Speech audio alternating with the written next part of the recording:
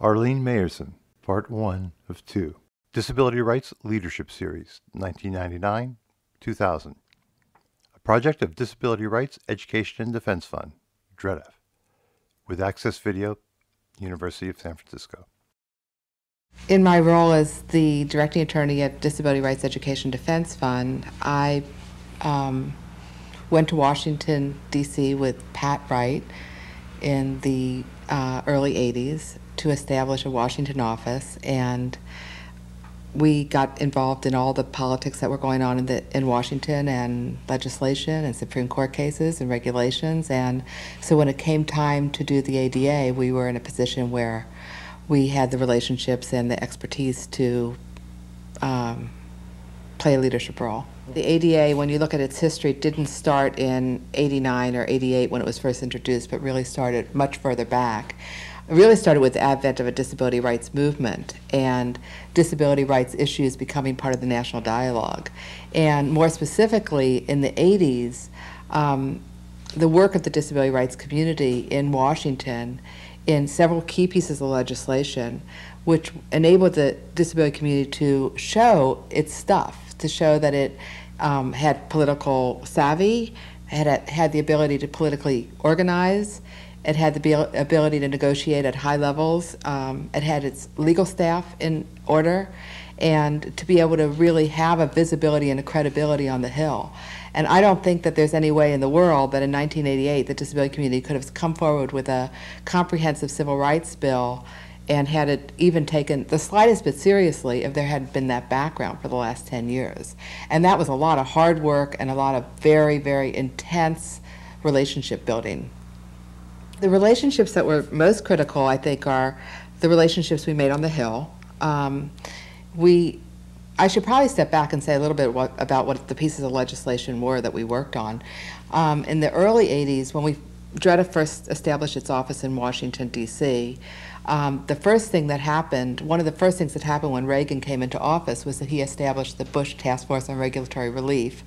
And that was an attempt by a new Republican administration to relieve businesses of some of the burdens that the federal government was placing on them. And in the area of civil rights, they targeted Section 504, which is the predecessor to the ADA. And it was the statute at the time that was known as the Civil Rights Statute for People with Disabilities, or the Declaration of Independence for People with Disabilities. Actually a statute that was somewhat narrow in that it only covered federal financial assistance recipients, but it was the first federal non-discrimination statute. Had extensive regulations that had been worked on by the disability community and by friends that the disability community had made in Washington. And when the announcement was made that that was going to be a target of deregulation, DREDF was able to come to town and capitalize on the relationships that had been made building the regulation inside the administration and inside the government, and also capitalize on a very vast network of disabled people that it had built across the country through a series of trainings on Section 504. So when DREDF first came to Washington to fight the deregulation, that was, at least from DREDF's point of view, when it started laying the groundwork for having the political clout that came 10 years later in the ADA. Pat and I first came to Washington to establish the Washington office. We got space from Evan Kemp, and he was running at the time the Disability Rights Center, I think it was called, and he had this 2 rooms basically, and one big room with a double desk, and Pat and I sat on either side of the double desk, and he sat in the other room. And it was, we came there specifically to fight the deregulation. Well, it turns out that his bridge partner was Boyden Gray, who was the counsel to the vice president, and it was the vice president's task force that was deregulating. So we were able to get access at a very high level to talk to administration officials to say why this was a very poor idea.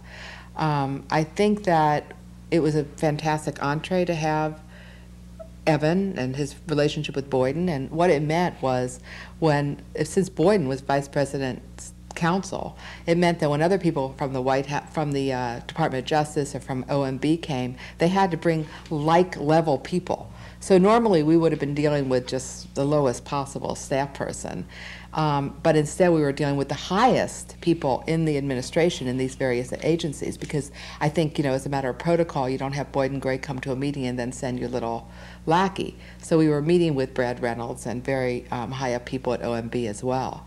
Those meetings were, I think, very successful from a legal kind of argument and negotiation point of view, but I don't think would have ended up where we got unless we were also able to show that we had a very big political and community-based network. So the other thing that about those meetings and about what was happening was that nothing had ever been announced. There was ever any public announcement that there was going to be deregulation. There was certainly never any public draft. So the combination was getting things from people in various places that we would always know what was going on inside the government, because a lot of people had worked for 10 years getting the regulations to begin with. We would get the information. We would send it out to our network in these action alerts. The network would respond tremendously because it had just been trained that they had a new right and it was being taken away. It was within a matter of 3 years. And so when we went to the meetings, it was always with, after this community organizing effort had taken place. And I remember one meeting we went to in particular where they had literally just received 40,000 letters at the White House about a deregulation that had never even been announced. Mm. So I think it was a very impressive thing. It was also impressive to the civil rights community, because this was a time when the civil rights community was being completely closed out and, access was nil. And the disability community was having a lot of access to the administration. So we started to be able to also just make a mark and let it be known that disability wasn't going to be like a side issue or kind of go on everyone's coattails, which leads me to the Leadership Conference on Civil Rights. And at the time that we first went there to Washington, the Leadership Conference on Civil Rights, which was a very effective and umbrella group for all the civil rights groups and variety groups, union groups, et cetera, in DC, and a very main lobbying arm for civil rights legislation, had a civil rights, of course, task force, and disability was always included, but more as a tag-along item, because the civil rights statutes at the time, Section 504 being the disability one, were modeled on Title VI, which covered race discrimination, Title IX, which covered sex discrimination. They all had the exact same wording except for the protected class status. And so anything that happened in this area would affect disability, and so it was kind of a tag-along issue. Like people from the race and sex communities would go to meetings, with important meetings, and then, be like, oh yeah, well, this covers disability too.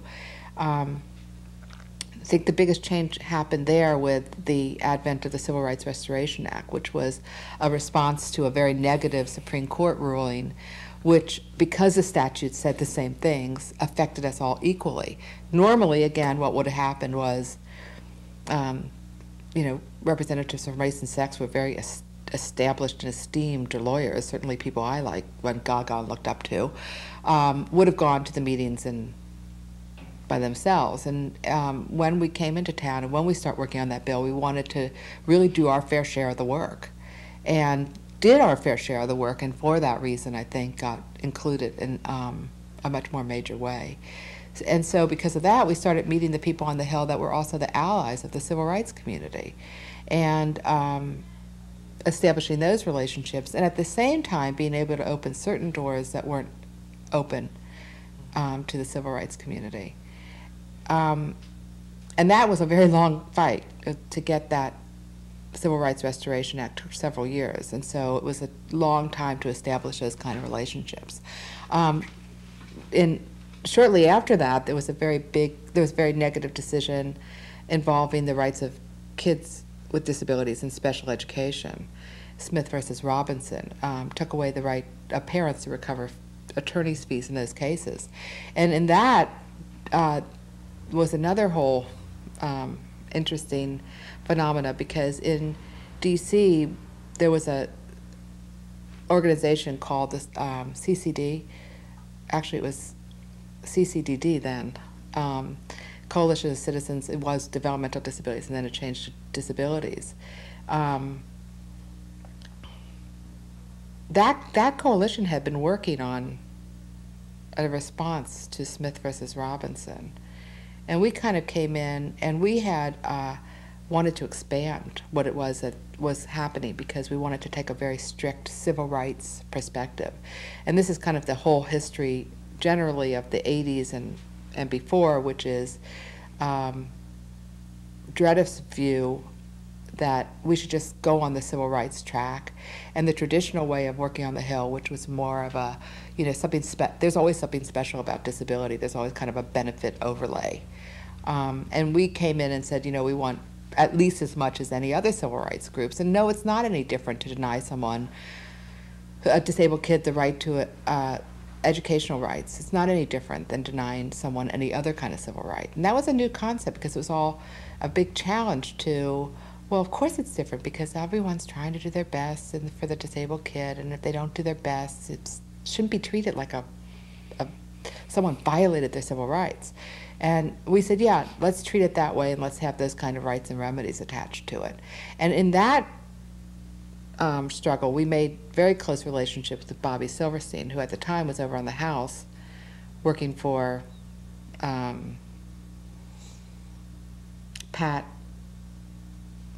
can't remember his name. The head of the Education Committee on the House, Pat Williams. And he was working there, and we worked very, very closely with him to develop the Handicapped Children's Protection Act.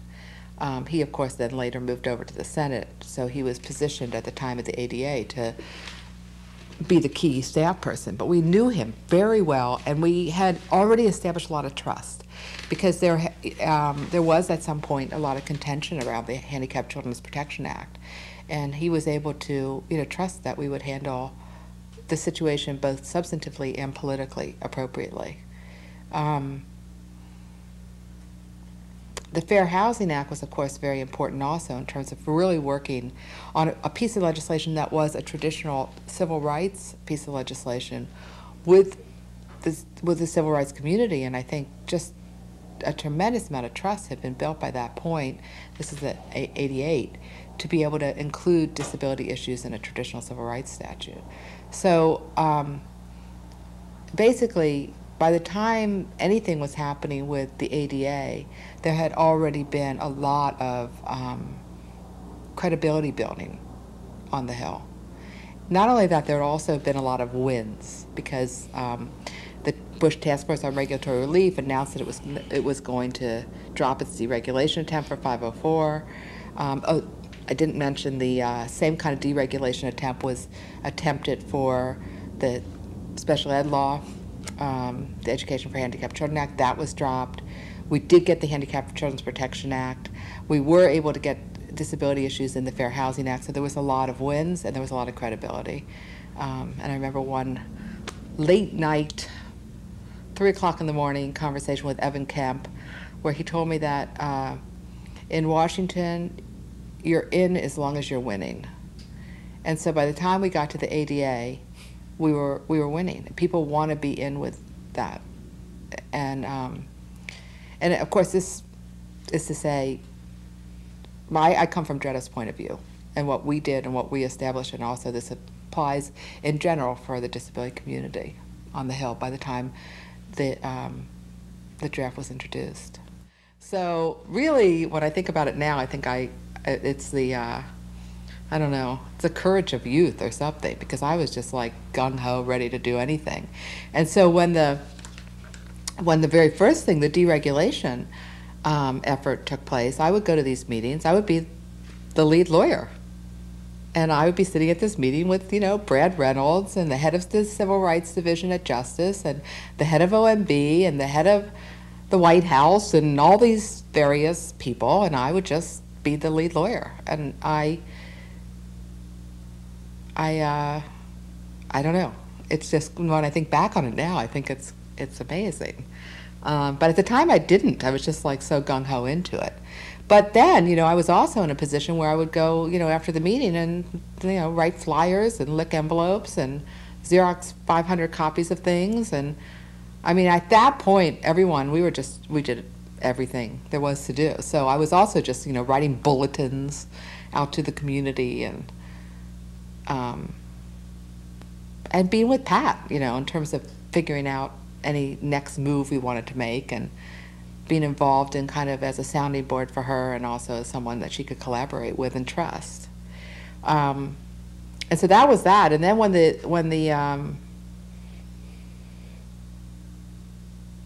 and I think that I was really doing it very unconsciously. Like I was very much not aware of, we just kind of would laugh, this is, what are we doing here?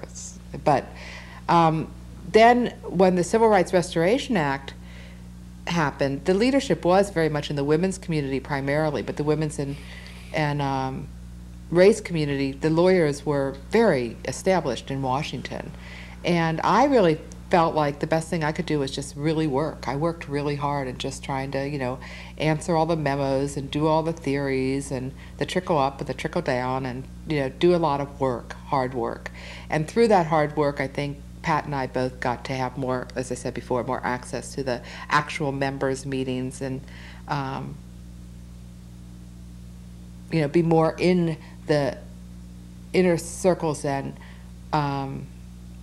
disability had been before. But I think it was still definitely more of a very secondary role. Not for disability, though. For disability, we were the only people, I think, doing it. I mean, other people, I guess, were involved. I remember having conversations with Tim Cook, and certainly Bobby was involved on the Hill, but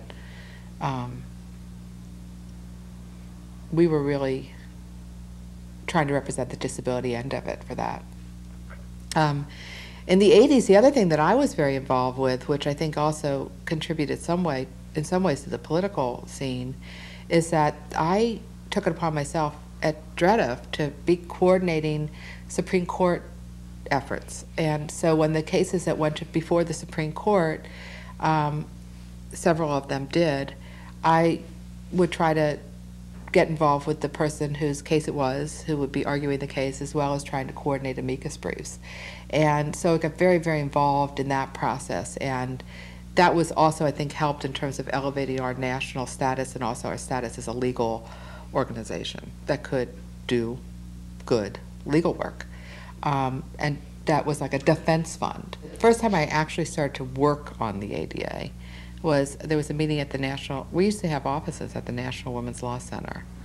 And there was a meeting at the National Women's Law Center where we had the ADA as it had been introduced in '88. And the idea was, can we make this into a politically viable piece of legislation that could actually pass?